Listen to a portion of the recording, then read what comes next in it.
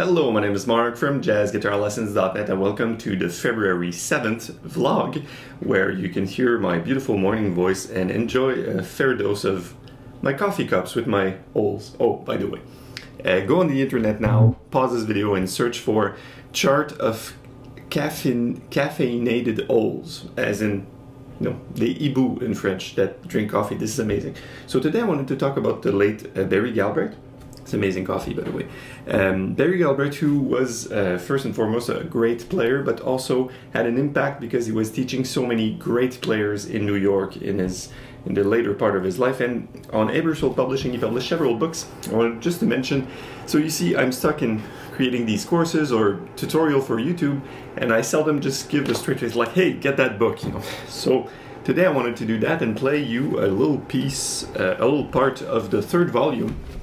Because I think all my private students are using the book right now because it's amazing. So, long story short, these are called the Barry Galbraith Jazz Guitar Study Series.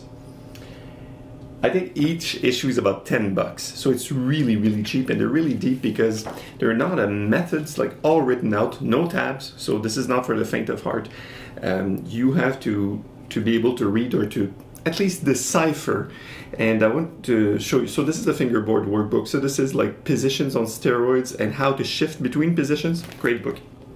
Daily exercises, this is one that had a huge impact on my playing because it's for minor. So melodic minor, harmonic minors. For you guys that know your major modes, oh, this is Dorian, this is Phrygian, this is for the other modes. And they're all studies. So I'll show you one. Here's B flat harmonic minor.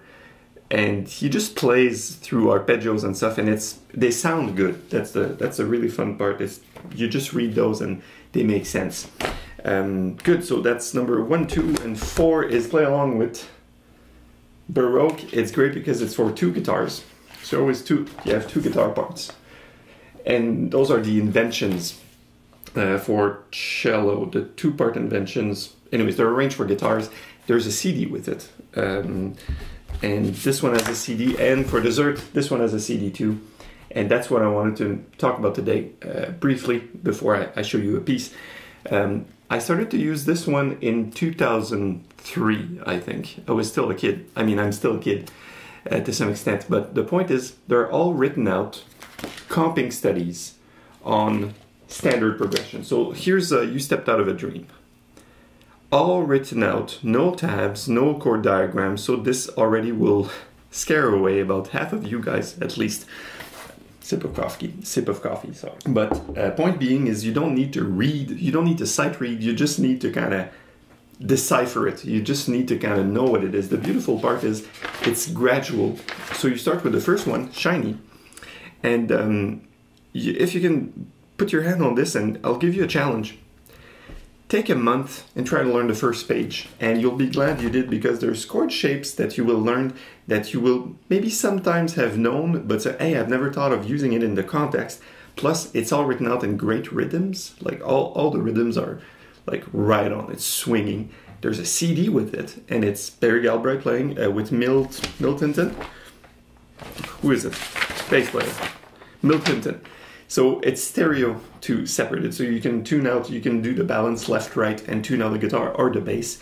All the bass lines are written at the end of the book, but they're written in treble clef if you want to read them with a friend.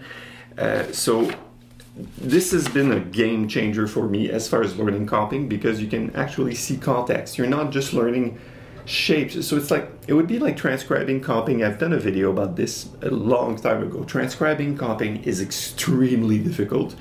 Especially if you transcribe piano comping, it's super hard because you can't figure it out. This is a good context to kind of ease the process and make you sound good, and you don't need to apply these things right away, but you're like, hey, I never knew a D7 sharp 5 sharp 9 could go to a D sharp 11 sharp 9. You know, these things it's like a little laboratory, a little lab for finding new shapes and new ways to do like side slipping, and new ways to use rhythms, and new ways to approach sometimes a progression that seems simple, like 2-5-1 or something like that. All right, so let me play a chorus of rhythm changes. So rhythm number 1, it's on page, if you actually get the book, it's on page sorry guys, page 24. I'm going to play the first page. I'm going to be super sloppy, I'm super tired.